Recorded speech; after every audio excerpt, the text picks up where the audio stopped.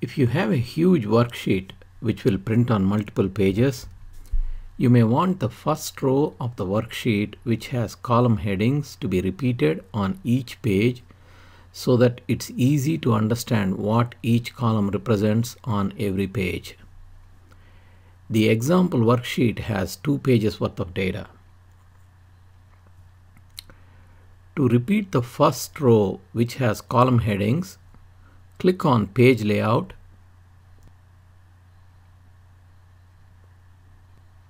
click on Print Titles. Excel displays Page Setup window. Click on icon at the end of rows to repeat at top box.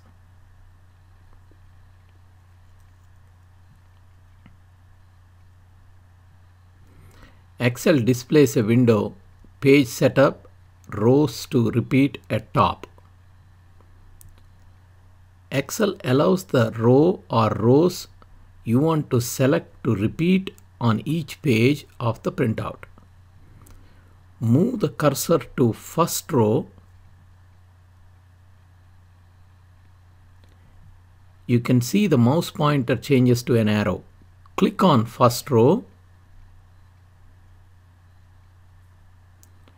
You can see Excel populates $1:$1 into rows to repeat at top box, which indicates first row will be repeated on each page of printout.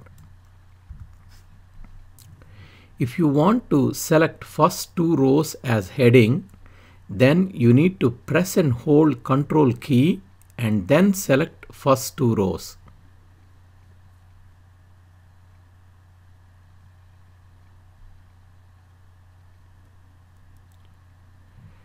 You can see Excel populates $1:$2 into rows to repeat at top box, which indicates first 2 rows will be repeated.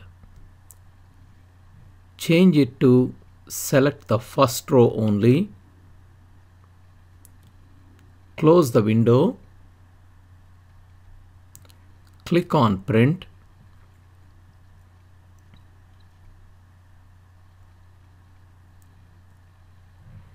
You can see Print Preview displays first row repeating on both pages.